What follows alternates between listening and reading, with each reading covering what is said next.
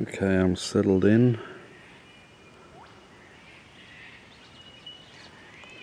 Car's over there, and I'm going to be setting up my shelter and kit next to it. Got myself a cuppa. There's my mess kit over there. And the first order of business was to clean and sharpen my moorer, which was covered in rust because I'd forgotten to clean it after the last trip, which was at Bribey Island, and all I used was a bit of sandpaper. So I'm sitting here chilling out with my friends.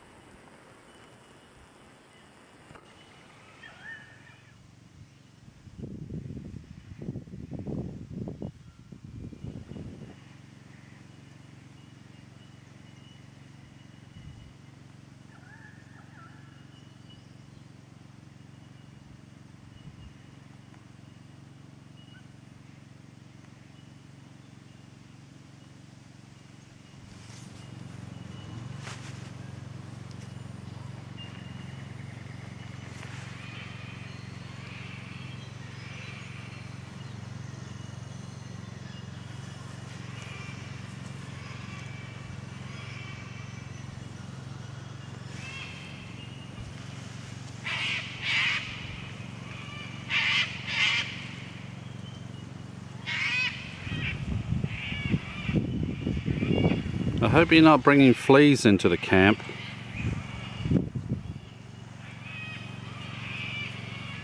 You bringing fleas into the camp?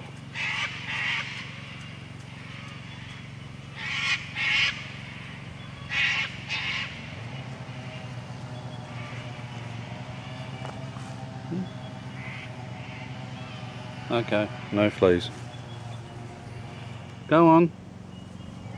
Your mum's leaving you behind.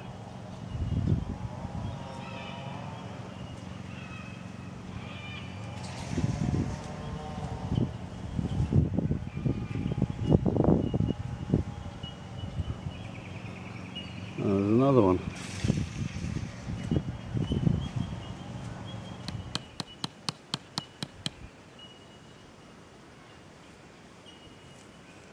Okay.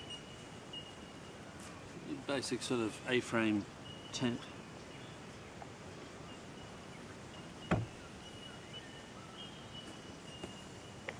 Quite taut.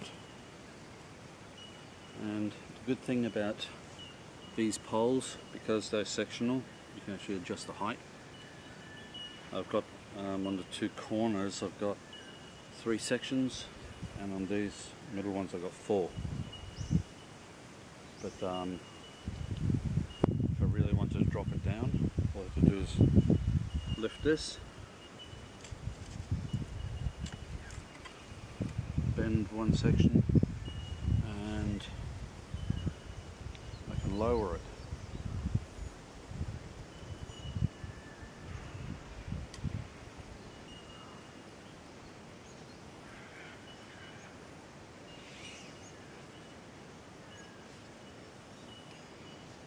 And because the guy wires are done with prusik knots, I can adjust the tension in a matter of seconds.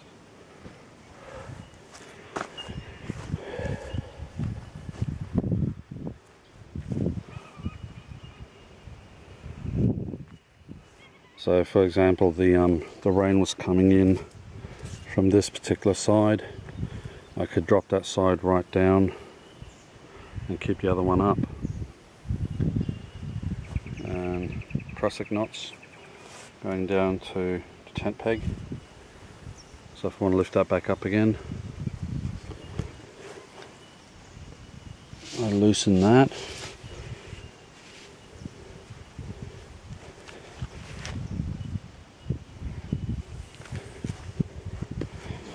And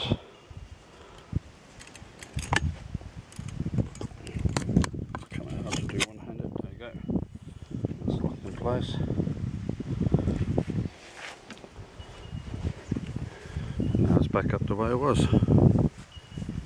And again, check the tension, it's a little loose.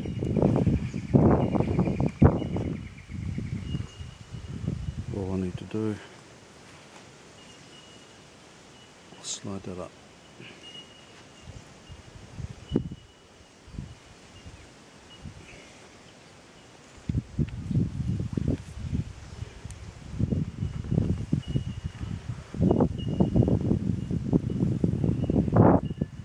These corners have been fastened again with prusik knots around these posts.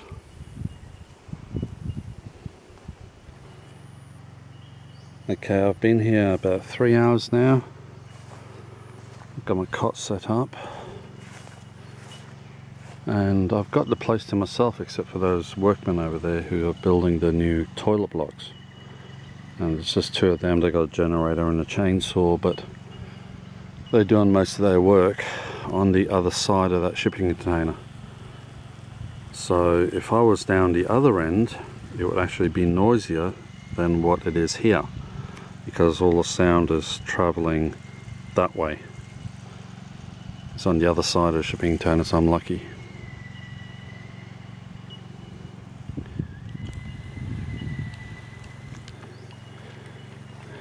But that's my setup for the next couple of nights.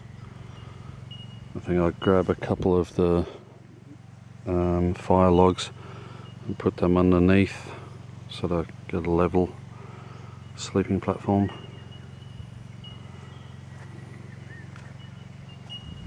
And sometime in the next couple of hours, hopefully some of the others will be here. Neil and his wife, and Luke Selick, and I think Neil's son and missus are going to be here as well, so there's plenty of space.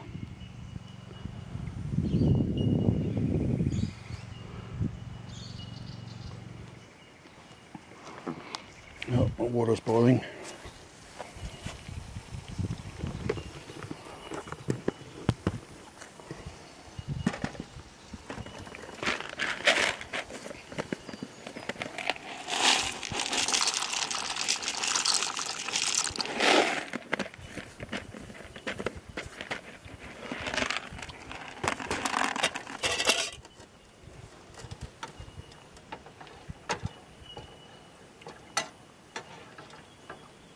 Lunchtime snack,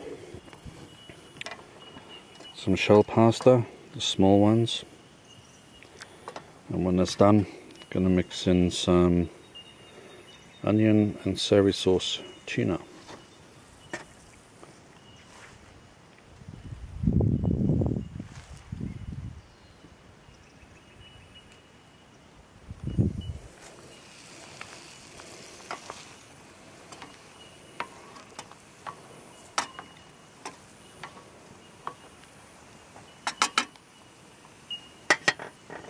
This is a spoon that I made last time I was here.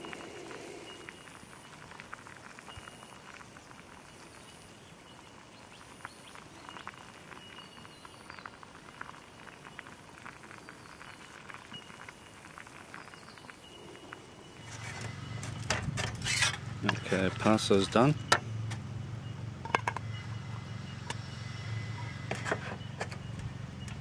What are you rubbing your hands for? You're not getting any. Go away.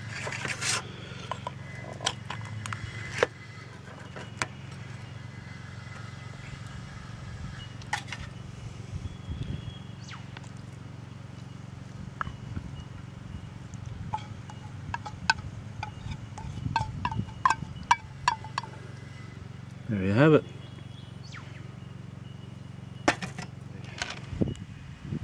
This is a spoon that I made a couple of years ago, last time I was here, and I've decided to thin out the bowl because it was way too fat, and also work on the handle, skinny that up a bit. So I've been going at it for 2 hours now, and hands getting sore, but I'm getting there.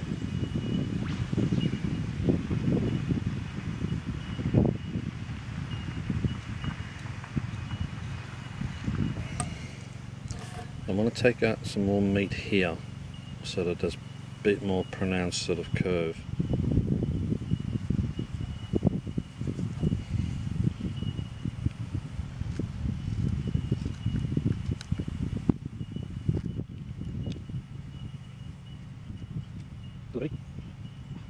There's a native minor bird just walking around my foot. A pair of magpies just over there watching me. The kangaroo with a joey have left for the day, I'd say.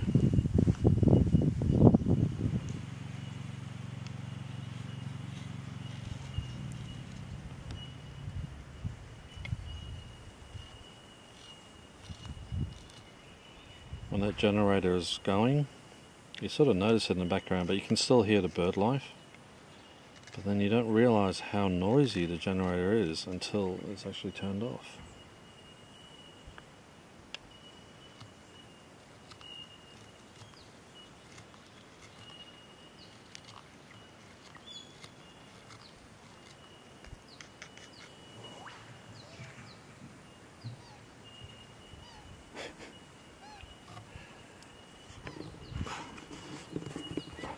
Magpie, magpie, and Junior. What do you think you're missing out? Yeah? You think Mum and Dad are withholding food from you?